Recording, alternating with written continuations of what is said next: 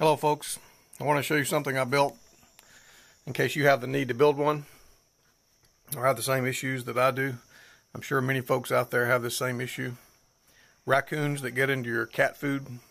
If you're trying to feed outdoor cats and you're in an area that you have raccoons and possums, which is pretty much every area. I did some research and I came up with this design. This is a raccoon proof, we hope, about 99% proof, cat feeder.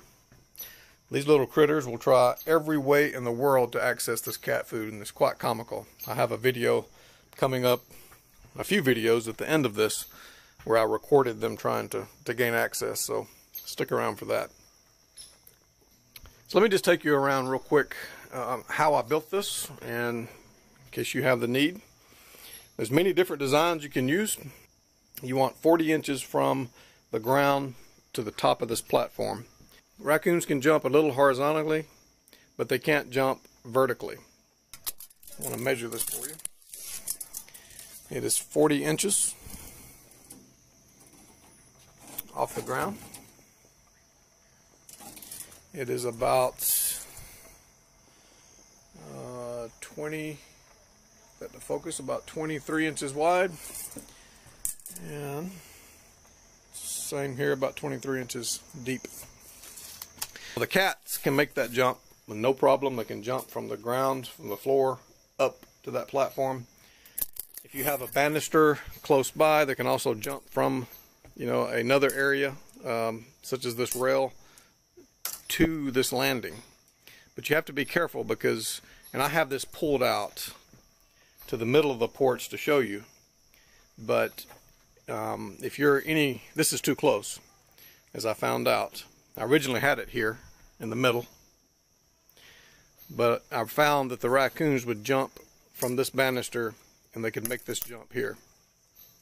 Not very well, and most of the time, you'll see on the video, they'll make the jump and crash into this area here and fall, but a couple of times they were able to make the jump, hold on here, and then climb on up. So had to move it on this direction here towards this glass.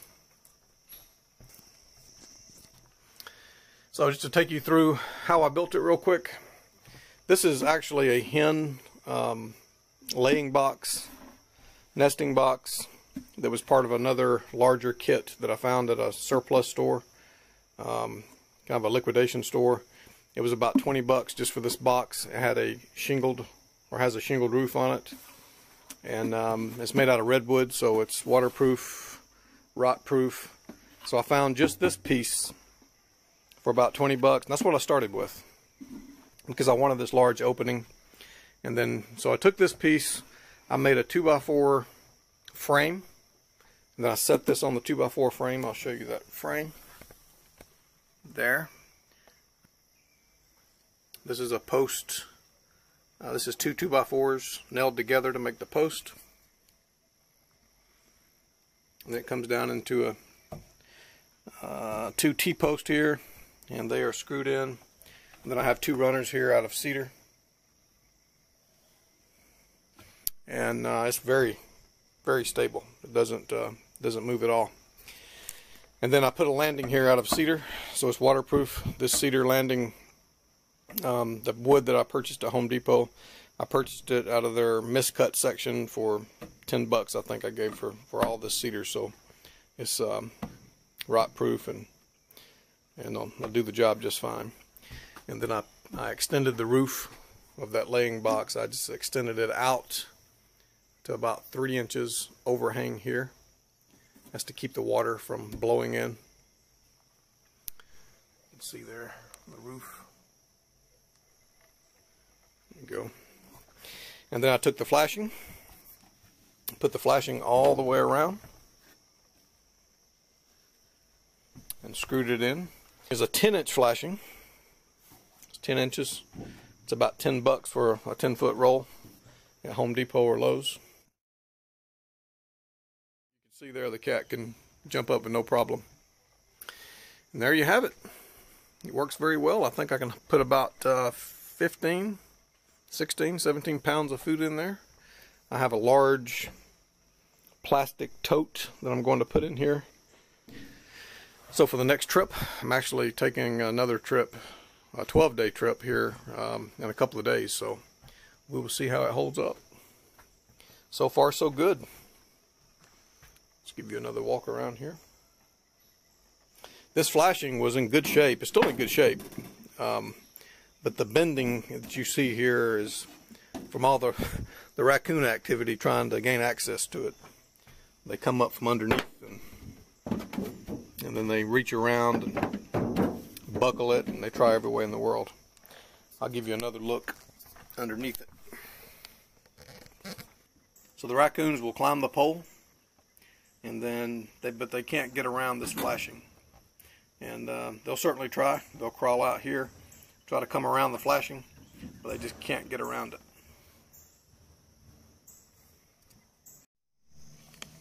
Okay, so I have it positioned the way that it finally started working for me. Get the camera to focus. And as you can see, it's facing the glass to the back of my house there. Obviously the raccoons can't climb glass, so it's a little closer to the glass. It also helps.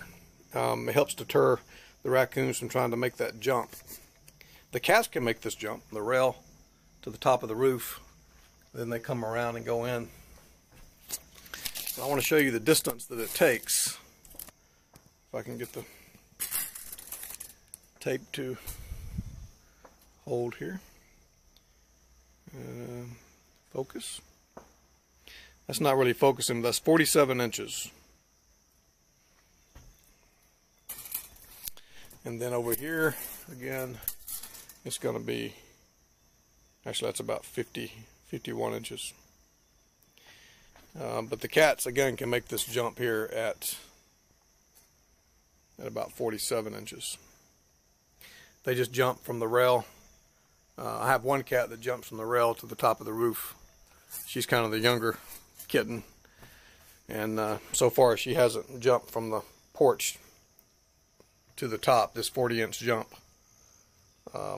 like the other kitten's able to. Well, there it is, folks. That is the raccoon and possum proof cat feeder. Thanks for watching, folks, and enjoy the videos coming up.